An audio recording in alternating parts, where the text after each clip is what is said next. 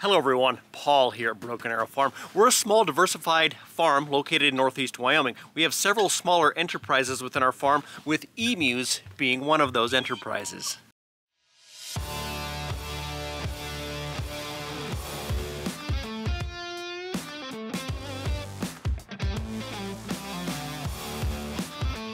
So, what do we feed our emus? Now, I know if you look on a lot of forums and websites and stuff like that, excuse me, there's a rooster over here that's getting a little loud, along with a guinea.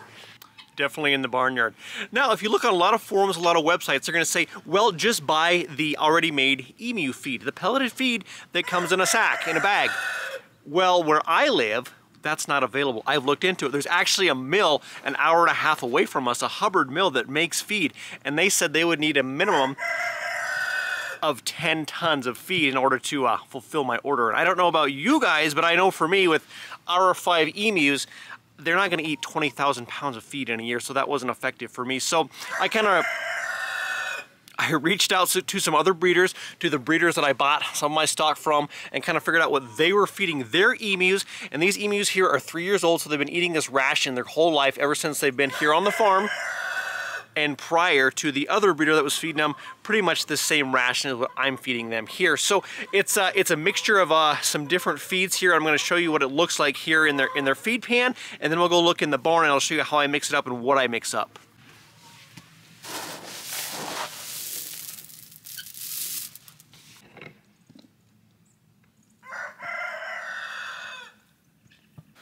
So right here, down here, is a mixture, a pre-made mixture, a special ration that I have made for our laying chickens. So it's a laying chicken mixture of feed, which goes into the emu feed mix. So I'll show you what's in this mixture so you can make your own mixture like this for your emus, your chickens, or whatever. So this is a bulk bag here with this custom-made mix in here. So in this mix, there are the chicken layer pellets, the cracked corn, very important, make sure it's cracked so they can digest it. Black sunflowers, along with some wheat, and then there's also some oyster shells ground up in there as well. So I like to mix this up in a tote or in a bucket for the emu, so it's ready for all week or a couple of weeks. So this is the first mixture here. So I do half of this right here, and like I said, you can make your own mixture utilizing the sunflower, the black oil sunflower seeds, the layer pellets, the oyster shells, the wheat, and the cracked corn. The wheat is probably optional, cracked corn probably for sure, because they need corn in the winter time to maintain their body condition. So I do a half of this. All right, so I'm just gonna do half of that mixture I just showed you right there, that custom-made mix, which, like I said, you can make yourself with the layer pellets, the cracked corn, the black sunflower seeds. Kind of mix that all together equal parts. But this is that custom mix I get, so I'm gonna dump this 2 of these 5-gallon buckets into this tote right here, this tub. Now I like to go a quarter and a quarter on the next 2 ingredients here. So rabbit pellets, just an alfalfa-based rabbit pellet. These are 18% rabbit pellets, so I'll do a quarter of these. So I'll mix 1/4 of these rabbit pellets into this mixture, so that'll be 1 5-gallon bucket of the rabbit pellets.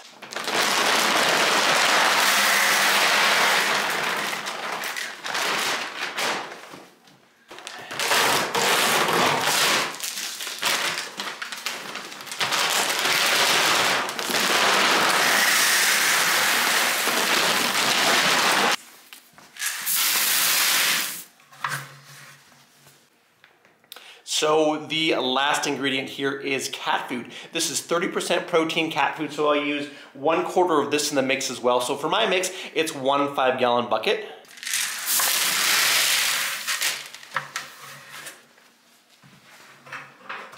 So now that I have all of that into this container right here, this tote right here, I like to go ahead and mix that up, obviously, so everything's stirred up and ready to go.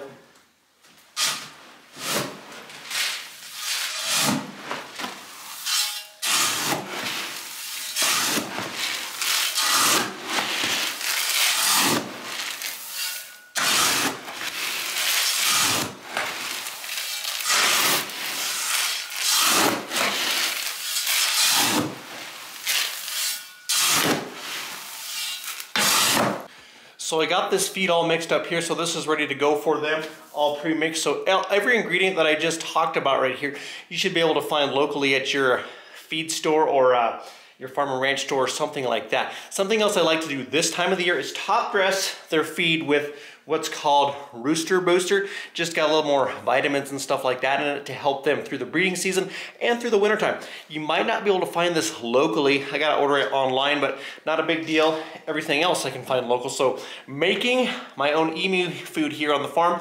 All right, so there was a look at what we feed our emus here on the farm, just utilizing the resources around us since we cannot find the commercial-made emu food. Like I said, they have maintained on that for about 3 years here and are doing good on that food. Now, if you guys got any questions about this, go ahead and drop them in the comment section down below. If you like this, go ahead and boop the like button there. And if you have not did so already, please go ahead and hit that subscribe button down below. I'm gonna go ahead and post a video right here about our first emu egg here on the farm this season, so go ahead and check that out. Thank you guys for watching, and I'll see you next time.